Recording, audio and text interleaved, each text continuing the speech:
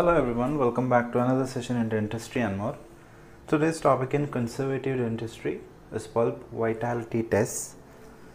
So it is a common test we conduct before doing a endodontic procedure to make sure that the tooth is vital or non-vital. So depending upon the vitality status, we can opt the required treatment. So it is basically plays a very important role in diagnosis of the status of pulp. So pulp tests are usually done before restorative or endodontic treatment to aid in treatment plan. Pulp that is vital is indicated for restorative treatment, and pulp that is non-vital is indicated for endodontic treatment. So now let's learn the pulp vitality test one by one. First one we have cold test, then electrical pulp test, anesthesia test, percussion test, heat test, cavity test, bite test and palpation test. So we'll start with the cold test. So cold test, suppose we have a suspected tooth. This is our suspected tooth. Okay, so we are trying to check the vitality of this tooth by using a stimulus, that is a cold stimulus. All are different approach to check whether the tooth is vital or not. So in this case we are applying cold.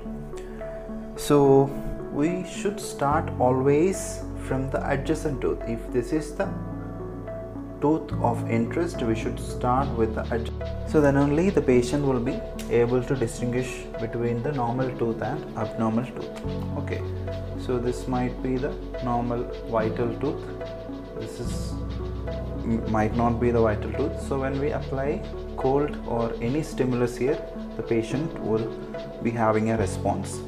So next we apply on the tooth which we are planning to do a vitality test, and the patient might not feel the response or might not feel the pain or sensitivity. So we can differentiate between the normal tooth and the tooth which we are suspecting a non-vitality.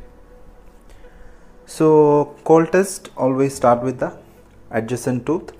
So we keep eye stick on the cervical area. So usually at the cervical area we keep an eye stick, because where the enamel is very thin, so that the conductivity to pulp will be very fast. So we keep an eye stick over the cervical area and we check the vitality. So there can be basically three conditions. The first one, the patient feel immediate pain which lasts for 1 to 3 seconds after the removal of eye sticks. So that indicates vital pulp. That is the first scenario. The second scenario, patient feel immediate severe pain that lasts for several minutes even after the removal of eyes. That indicate irreversibly inflamed pulp. Irreversibly inflamed pulp.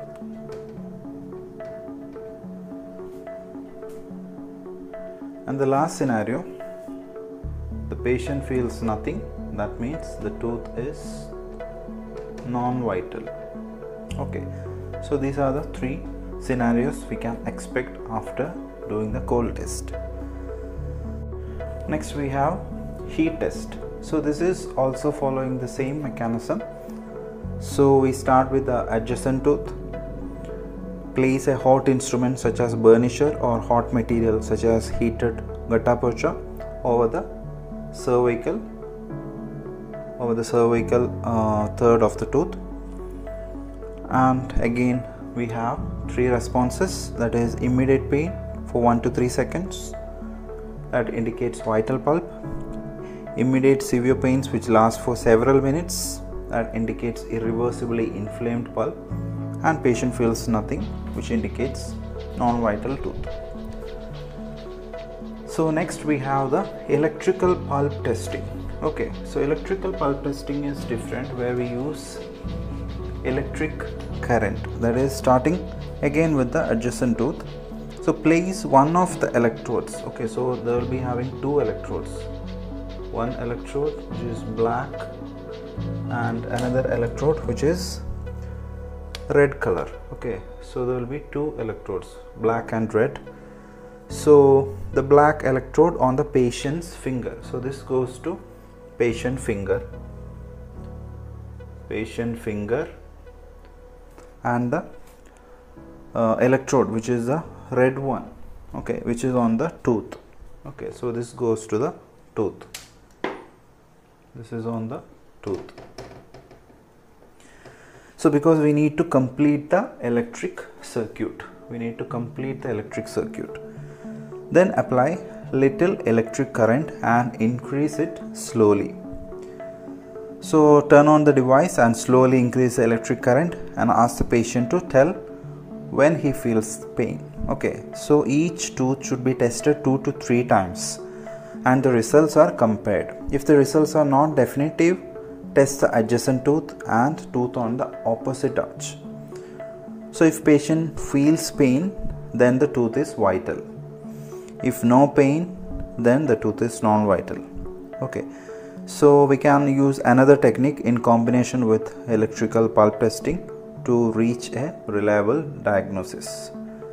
So why we actually starting with the adjacent tooth? As I mentioned, to serve as a control. Okay, so that I can compare it with the questionable tooth. If both teeth are not responsive to the pulp test, it either means the pulp is non-vital for both the teeth or something wrong with the testing procedure. So next we have the cavity test. So this method should be used only when all other test methods provide inconclusive results. The tooth is not anesthetized and tooth is drilled with a round burr with water coolant. So it is we can say it is not very ethical, but if all other are giving very inconclusive result, the next option is cavity test as a last resort. So the patient is asked if he feels any pain during drilling.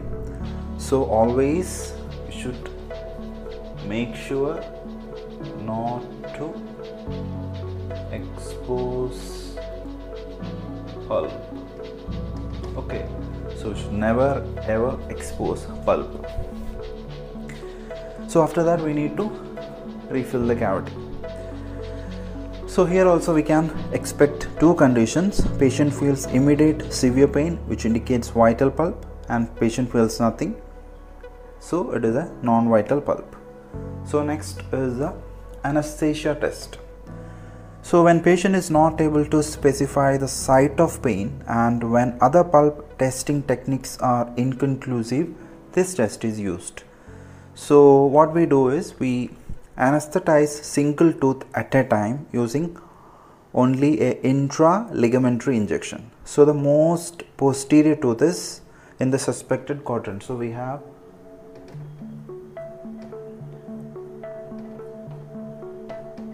this is canine, 2 premolars, and we have 3 molars. Okay, so what we do is we start with the most posterior. So we expect one tooth, that is this one. This is the expected tooth. So this quadrant, the most posterior, so this is a most posterior tooth. We start from this using an intra-ligamentary injection. Okay, so the most posterior tooth anesthetized first. So if pain persists, repeat the procedure to the next tooth mesial to it. Then it is continued until the pain disappears. If source of pain cannot be determined, repeat the same technique on the opposite arch. Next we have the bite test. So bite test is nothing but if patient complains of pain on mastication. Okay, so in that scenario we should perform bite test. So patient feel pain on biting if pulp necrosis has reached to periodontal space or the periapical area, or there is vertical fracture in the tooth. So how to conduct this bite test? So the first thing is, ask the patient to bite on a hard object such as cotton roll, toothpick or tooth sloth. So this is something like tooth sloth apparatus which you use for the bite test. So ask the patient to bite on the suspected tooth and the tooth on the opposite arch. So if patient report pain, then there will be a vertical fracture or pulp infection which has reached to periodontal space or periapical area. So the next one is percussion test. Percussion test, place a finger at the incisal edge or occlusal area of the tooth and gently press it inward. If patient feel pain, then the periapical area is inflamed, because when there is infection at the periapical area and we apply pressure here, that is at the incisal edge or occlusal, so it will push the tooth towards the inflamed area, so it will elicit pain. So if patient report no pain, then periapical area is healthy. So more accurate result can be obtained from radiograph and combination of other tests. So the last one is palpation test. So palpation is using our index finger and place it at the periapical area, not on the tooth. So periapical area of the suspected tooth. So the patient will report pain if the periapical area is infected. So no pain if it is intact. So more accurate result can be obtained from radiograph. So how much reliable are these pulp vitality tests? So pulp tests can be helpful tools for dentists through diagnostic phase. So, but a single pulp test with negative result is not that much reliable. So therefore always dentists prefer combination of tests. So sometimes pulp tests tell you that the tooth is non-vital, while the reality the tooth might be a vital one. So this kind of situation is called false negative result. Okay. So sometimes the test results show that the tooth is vital, but it might be non-vital. So that is known as false positive. False positive, actually it is non-vital, but your tests tell you it is vital. False negative, actually it is vital, but your tests tell you it is non-vital. So what on occasions we get a false negative result? So that is the pulp shows that tooth is non-vital, but the reality is the tooth is vital. As in cases such as recently traumatized tooth, recently erupted tooth with immature apex, patients with high pain threshold, tooth with calcified canals, while doing electric pulp tester if the battery is very low, and patient taking any kind of painkillers or psychiatric drugs, one necrotic canal in multi-rooted tooth while other canals are vital. In all these cases we might get false negative result. So whereas a false positive results, so false positive, it is a false assurance. The tooth is non-vital, but we are saying it is vital. So these kind of results occur in situations like error in pulp testing, like when ice is melting and reaching another tooth or gingiva, or when electrical current conducting with adjacent tooth, and similar situations, one vital canal in multi-rooted tooth while other canals are necrotic. In tooth with abscess, there is liquefaction necrosis in the pulp which conduct electricity during electric pulp testing. So all these cases we get false positive result. So these are the common tests we apply for checking pulp vitality. So these are the conventional tests, but we have some of the newer tests. So they are very accurate and very reliable ones. The one is laser Doppler flowmetry, LDFT. So it actually sends laser light to the tooth, and transmitted beam is received by the photo detector and checking the vitality. Okay, so that is laser Doppler flowmetry. The second one is pulp oximetry. So it basically measures the pulse rate of blood in the tooth and shows the result in screen. So we get a numerical value which shows that the blood pulse rate of blood, and we can find out whether it is vital or non-vital. Then we have one more, that is dual wavelength spectrophotometry.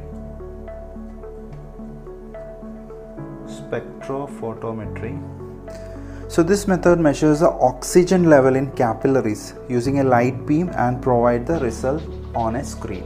Okay, so it measures the oxygen level in capillaries. This measures the pulse rate of blood. This laser which sends a light to the tooth and transmitted beam is received. So there are many other newer technologies and techniques, such as measuring the temperature of tooth surface, transillumination with fiber optic light, then xenon 133, then gas desaturation, radio labeled microspheres, electromagnetic flowmetry. So all are the newer pulp vitality test, but conventional ones are what we learned: heat test, cold test, electric test, pulp vitality test, the percussion test, palpation test. All are the conventional ones. So this is very commonly asked short essay in conservative dentistry. So hope you understood this simple concept of pulp vitality, checking the vitality of pulp to decide the treatment protocol of that particular tooth. So I'll come up with a new topic in conservative dentistry. Thank you.